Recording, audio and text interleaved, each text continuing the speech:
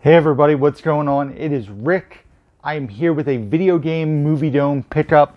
Was able to finally get out to Pam's probably 2 weeks ago now. I'm recording this on March the 7th, Sunday, March the 7th. I still have a few weeks worth of videos that you guys haven't seen yet at the time of recording this. So my schedule has been a bit hectic, especially on weekends. So I wanted to get another set of videos recorded because I have a few hours today. So I figured I'd jump in, I'd record some stuff to show you guys. I have plenty of different videos that I'll be doing today that you guys will see in the upcoming weeks. And we'll dive right in. Like I said, was able to go out to Pam's at the Videogame Movie Dome. If you guys don't already deal with Pam, I'm going to put a description down below, a link in the description box down below to her Facebook page. Pam's is an awesome spot. She's an awesome person. I had a bunch of stuff that I built up for trade-in. I had a plethora of trade-in credit. And I still have a good amount of trade-in credit. And Pam always looks for stuff for me. She'll send me photos when she gets new stuff in. I'll ask her if she gets anything new in. So I have a stack of stuff to talk about. A handful of Blu-rays, a few 4Ks, and then I'm saving DVDs for last because I have 2 complete series DVD sets. So we're going to dive right in. Bridget and RJ were with me. RJ actually got a few pins that he got a new backpack for when we go hunting this spring and summer. So he put the pins on his backpack. I actually got a pretty cool pin that is on my hunting backpack. Which I don't know if you guys, I don't know if I've ever showed it off in a video on my channel. Obviously when I go hunting with Dave, you might see me with the backpack on, but maybe I'll do a video in the near future showing off the pins on my backpack, and it's what I use when we go to like flea markets and stuff. It has nice pockets for water bottles. So anyway, let's dive in. The first title here is one that Bridget picked out. I've never seen this movie. She asked if I had it. I said I did not have it, so she said we should get it. So here we are. I grabbed it. It looks like it stars Monica Bellucci, Lena Headey, and then Heath Ledger and Matt Damon, and that is The Brothers Grimm. Sorry, blanked for a second there. This is a Terry Gilliam film. I've not seen this. This, I think, is the newer release of it that came out. There was like a re-release. Yeah, Paramount re-released this in 2020. Blu-ray digital. Paramount's been releasing a bunch of Miramax titles that Miramax no longer owns because of the whole Weinstein thing. So this obviously doesn't come with the digital. It's just the Blu-ray, but that's cool with me. I don't need to have that piece of paper in there. That doesn't bother me personally. So yeah, I've never seen Brothers Grimm. Let me know, guys. Is this one you enjoyed? Is it one I should prioritize towards the top of the to-watch list? Let me know. This one, we watched a series recently on HBO Max called The Movies, which I believe was 6 episodes, and it talked about like the golden age of cinema, 50s, 60s, 70s. Well, wait. Was it the golden age and then 60s, 70s, 80s, 90s, and 2000s? Anyway, it's a great series. Each episode was like an hour and a half. Talked about all these movies. I added a ton of classic films to my watch list I've never seen.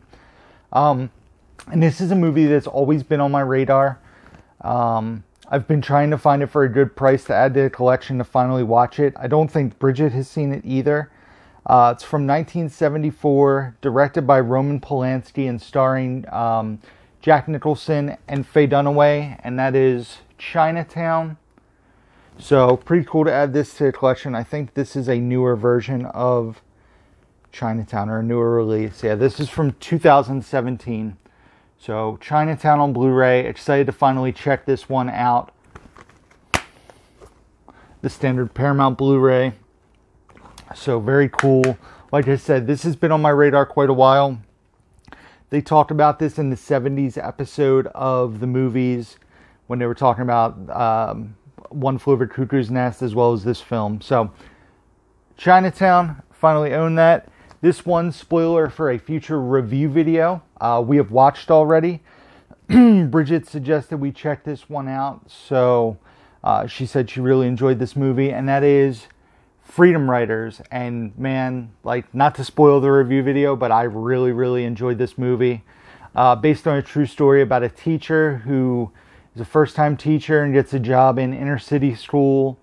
And I love stories like that. I love seeing stories of teachers who affect their students, you know, like Mr. Holland's Opus, another spoiler alert to Sir with Love, stuff like that, where it affects the kids they teach, and you know, it helps the teacher realize how much they love teaching because of how important they are in their students' lives. So Freedom Writers was no different. I'll talk more about that in a future review video.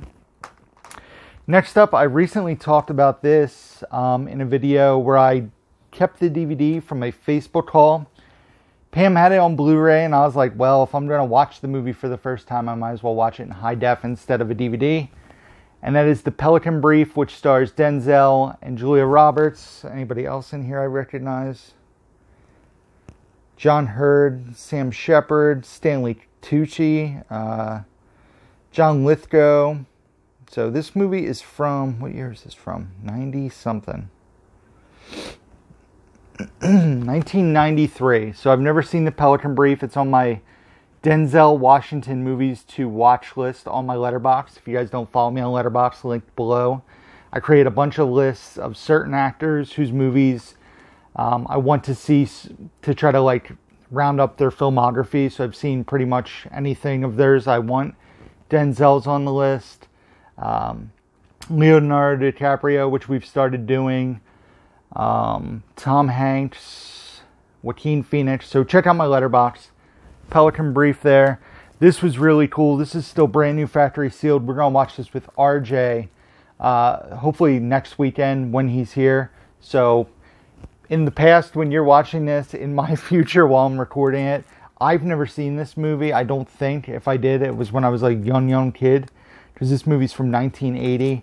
And it stars Robin Williams and Shelley Duvall, and as Popeye, brand new, factory sealed, getting the rub there. This was released in 2020 as well. I've never seen this film, I don't think. I'm pretty confident I haven't seen it. So, yeah, I'm excited to watch Popeye. Like I said, pretty cool, brand new, factory sealed from Pam as well. So that's awesome.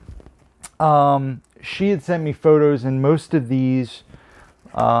I think everything so far except for Pelican Brief was stuff that I asked for ahead of time.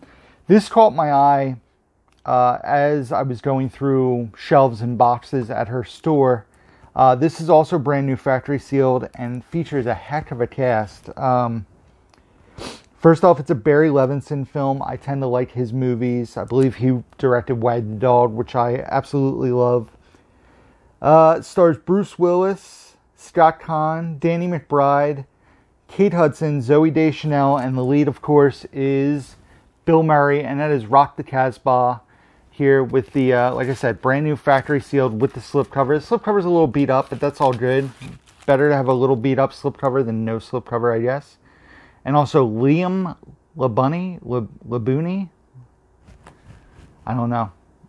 But he's like a music manager, and he finds a voice in a cave in, I believe, Afghanistan. It's like a war-torn country. Anyway, it sounds interesting. I'm curious. It's R-rated, hour and 47 minutes, 2016, so fairly newer.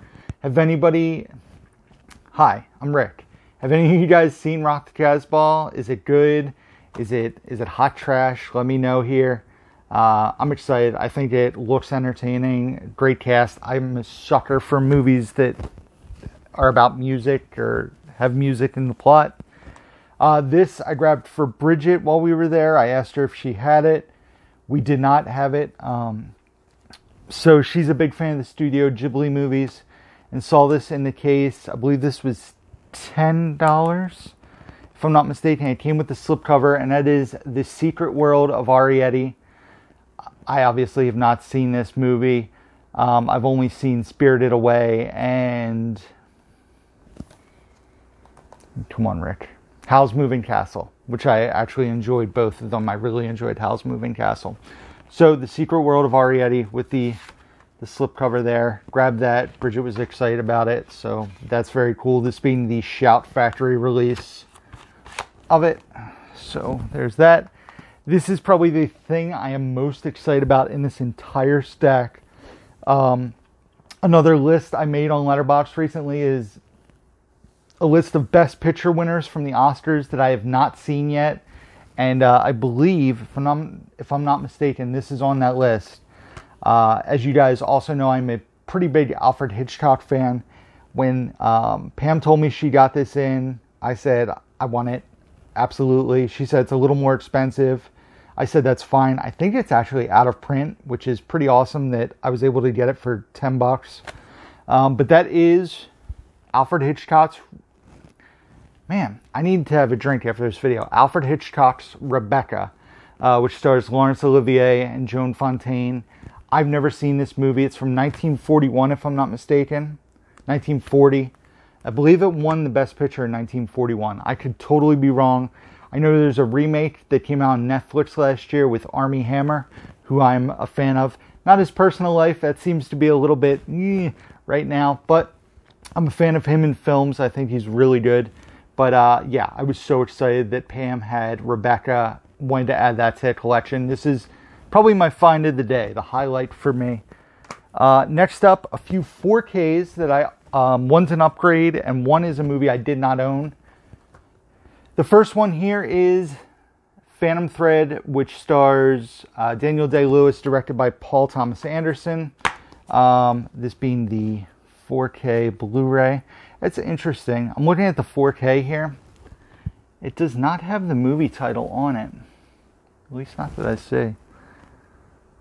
It's pretty crazy. I bet that doesn't happen very often where they don't have the movie title on the actual 4K disc. But I enjoyed this movie. This was part of a really good Oscar year. I want to say 2018, the year Shape of Water came out. I think it was 17 or 18. Anyway, I was a big fan of a lot of the Oscar-nominated films that year. This film is beautiful. It's dark. It's pretty twisted in parts. So I had it on Blu-ray, but I figured why not upgrade it to 4K? I think this was priced at $12. So like I said, I have plenty of credit at Pam's, and I figured why not do some upgrading? So Phantom Thread on 4K, upgrade for me.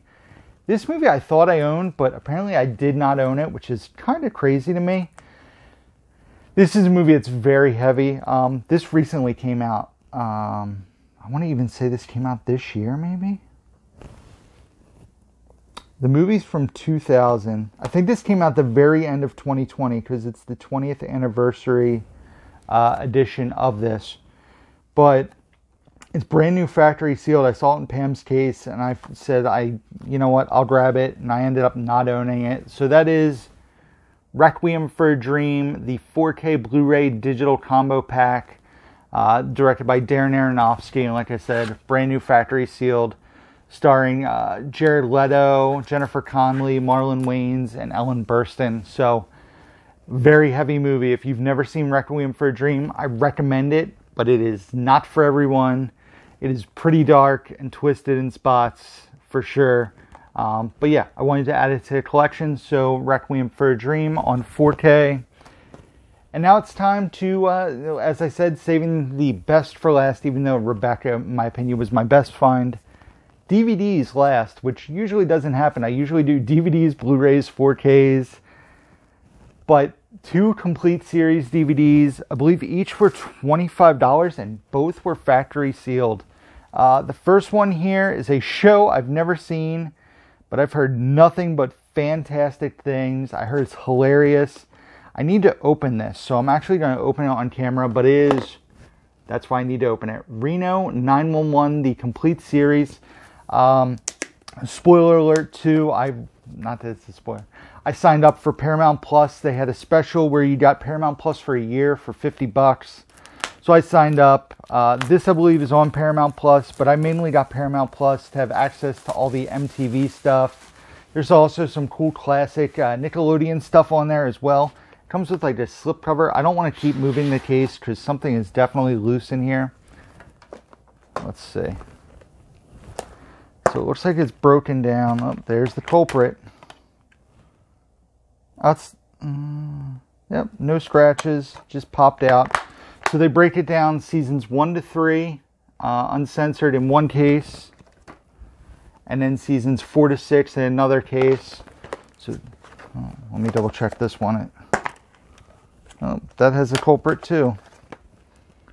Now that disc is a little scratchy, but season 6 disc 1 was loose too.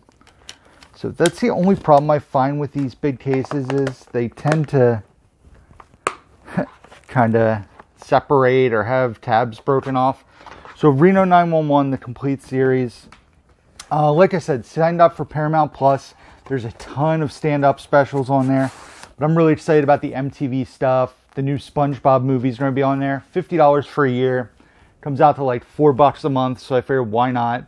But the cast in this is really good, and I'm pretty excited. This is my kind of show, like a comedy, a goofy comedy.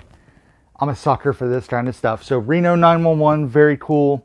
And then this is awesome. I actually owned all these seasons individually.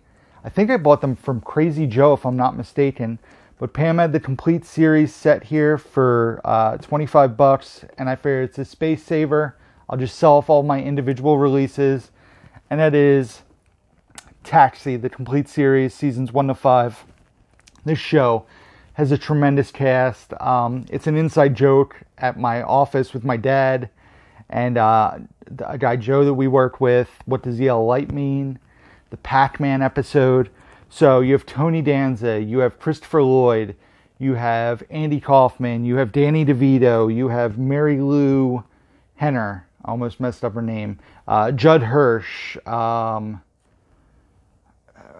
Randall Carver. So just such a great cast, such a funny show, way ahead of its time. This is from the early 80s, 78 to 83. So Taxi, the complete series, like I said, a big space saver, because this is about the size of 2 of the seasons. Now I have all 5 seasons in one tight little case.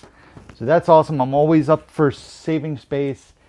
And that is it, guys. That is the haul from Pam's. We're going to do the elevator. Thank you guys, as always, for watching, of course. Be sure to check out the description box. You can find links to my Facebook, Instagram, Twitter. Letterboxd, like I said, I've been doing a ton of lists on there. I review everything I watch. I do all sorts of cool stuff. I always follow people back if you follow me on Letterboxd. Also my eBay page, there's a link to that down below. Amazon wishlist, Blu-ray.com profile, email address, my new P.O. box. All that can be found in the description box. Let's elevator this bad boy. I'm going to go close to the camera. All right. I'm going to do a one-handed too. So we got a nice healthy stack of blues, a couple 4Ks for nice measure, and a couple complete series there. So a very healthy stack. Thank you as always to Pam. I actually got more from Pam than this stack. I got some stuff to flip. Pam knows I do that with some of the titles I get. But so there's that too. Try to turn my trade-in credit back into cash. Like I said, Pam's is awesome. I'm going to put a link down below to her page on Facebook. Message her if you guys are looking for stuff. She does shipping. She accepts, I think, PayPal, goods and services on her thing. But reach out to Pam if you guys are looking for stuff. Support a small business. Pam's the sweetest person in the world. So thank you to Pam, and thank you guys for watching. If you enjoyed the video, give it a thumbs up. If you don't already, please subscribe. Still have not hit my 2,500 subscriber plateau. I feel like I am just stuck between 2,450 and 2,475. So I'm hoping maybe by the time this comes out, I've broken through. But I'm really trying to get to 2,500 subs. I'm content. I don't think my channel is going to grow much subscriber-wise. But as long as I have a constant audience, it seems like a lot of you guys like watching the pickup videos more so than the review videos. But I like to do the review videos, and I know I have dedicated fans that and friends that like to watch my review videos to see what I've been checking out. So thank you for all the support as always, guys. Thank you for watching. Until next time, who's down to movie?